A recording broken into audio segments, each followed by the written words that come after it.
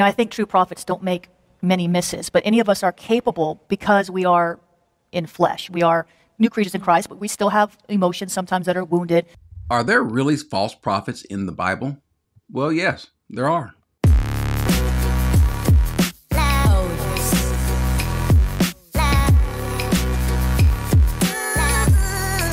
Hey, smart Christians. One of the things that I don't know if you all have paid attention or noticed, that as people throw this word around, false prophet, false teacher, and so forth, when we talk about a false prophet, that is someone who gives a false prophecy. That's one of the definitions. To be a prophet or to prophesy or prophet, the word simply means to inform, to tell, to utter, to give a revelation of God. Now, the generic term can be used of anyone, whether they are a prophet of God or they could even be prophets of Baal. Doesn't matter. You are giving revelation or information, you're informing, you're telling about someone.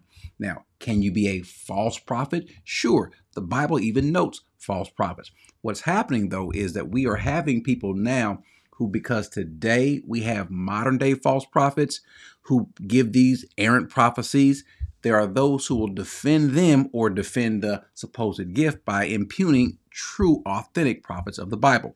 They'll say things like these prophets gave words that weren't either true, they weren't sure of it, or they were false. The problem is, though, that's not the case. There is no prophet of God, not one in the Bible, that gave a prophecy that was not of God. But there are some false prophets who did give prophecies that were not of God, and they were to be condemned. And we are still to refuse them. The Bible says if there's a person who claims to speak in my name and what he prophesies doesn't come to be, well, then that person has presumptuously spoken in my name.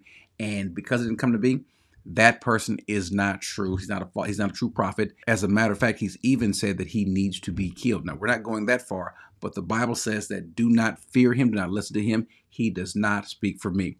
God has not changed that. God is not saying now, yes, it's okay to give a word, claim that it's from me, and if it doesn't come to be, then it's okay. That's not how that works. There are even some that will make the absurd claim that just because a person is called a false prophet, hey, they're still a prophet. Is a wrong prophet a false prophet? Deuteronomy 18:22, if the prophet speaks in the Lord's name, but his prediction does not happen or come true, you will know that the Lord did not give that message. That prophet has spoken without my authority and need not be feared. The Bible still calls him a prophet. But the key is they are false prophets. And what does God want you to know? The old prophet in 1 Kings 13 serves as an example for those who want to listen. Remember, in Ezekiel 14, God gives a warning to those that will listen to these false prophets and say that he is testing you to see if you're going to listen to that person.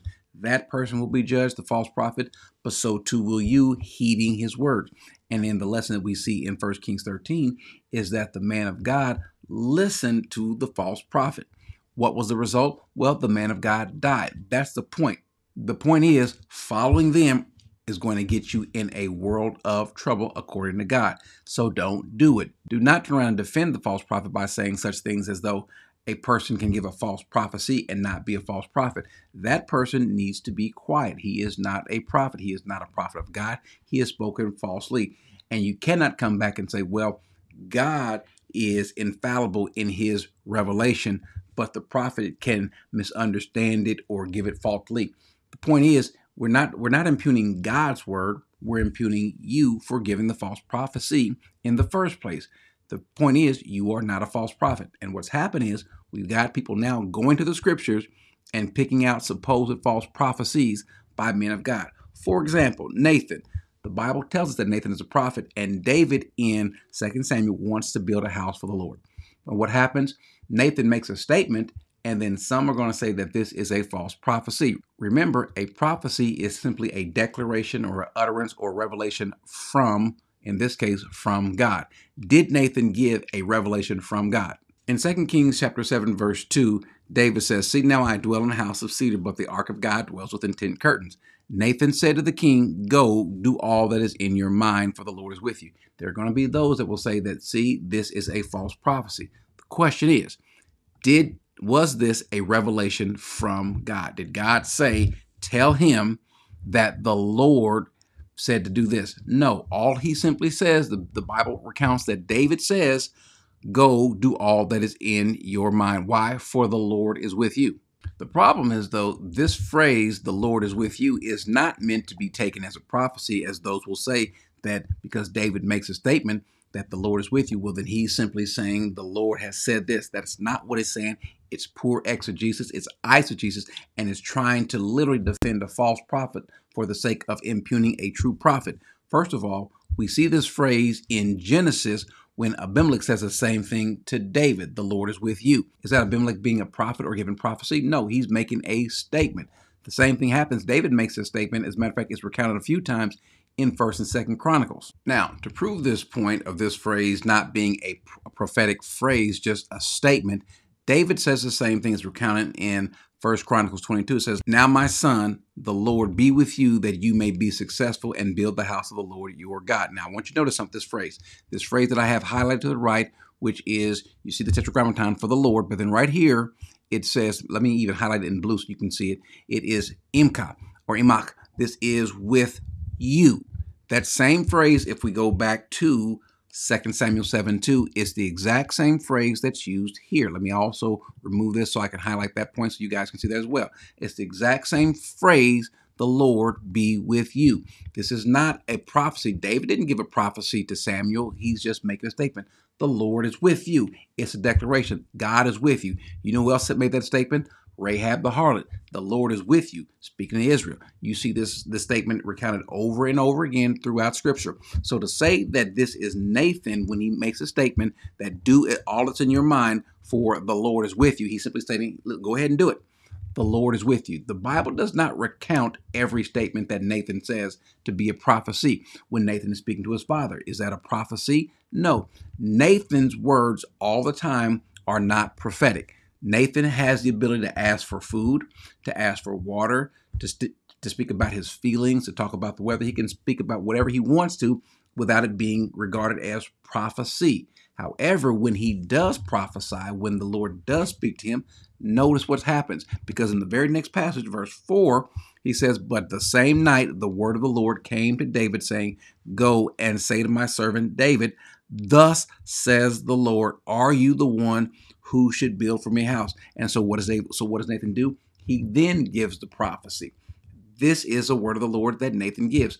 Do not listen to people when they tell you or they want to impugn Nathan for giving a false prophecy when he did not. Either they are being intellectually dishonest or they simply aren't understanding, maybe not even want to understand because they want to prove a point. This is not Nathan giving a false prophecy.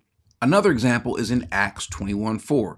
Remember what a prophecy is. In Acts 21:4, you've got these people who are disciples. And in verse 4 of 21, it says, after looking at the disciples, we stayed there 7 days, and they kept telling Paul through the Spirit not to set forth in Jerusalem. They are saying through the Spirit, obviously they understand some dangers are going to happen, and they're telling him because of that not to go. Is there a false prophecy? Did God reveal something to them that was incorrect? Did they come to him and say, thus saith the Lord, you will not go there, or you will not, or if they said the Lord said you should not. They didn't even say you should not, which would not be a false prophecy, but they didn't say the Lord said you must not, you will not go, this is going to happen. They didn't say that. What they did state was their concern for him, for the Lord.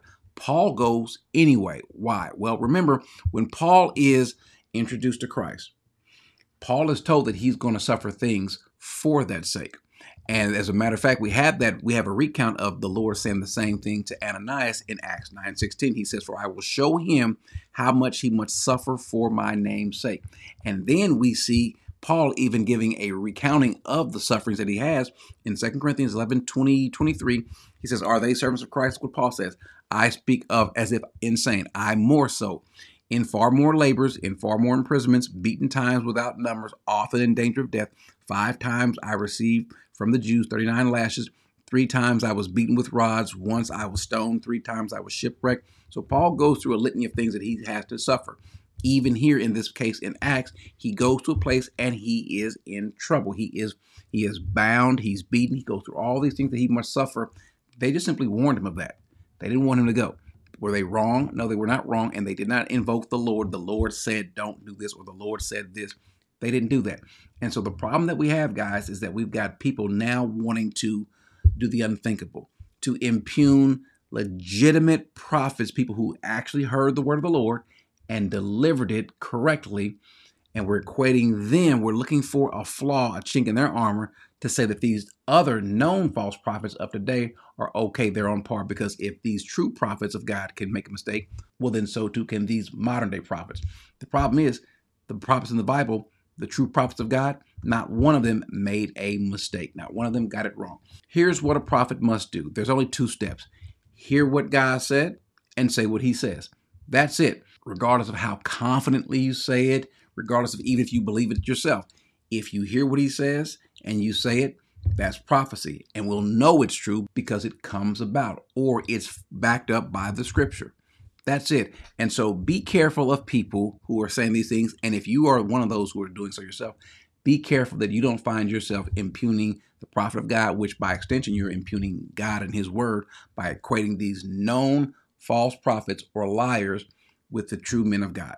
So, are there false prophets in the Bible? Sure, they're called false prophets. They're called lying prophets. They're called prophets of Baal. And they will have their reward. Do not be found currying favor with them. Do not be found accepting them, because it could be that the Lord is testing you as well as testing them. Amen.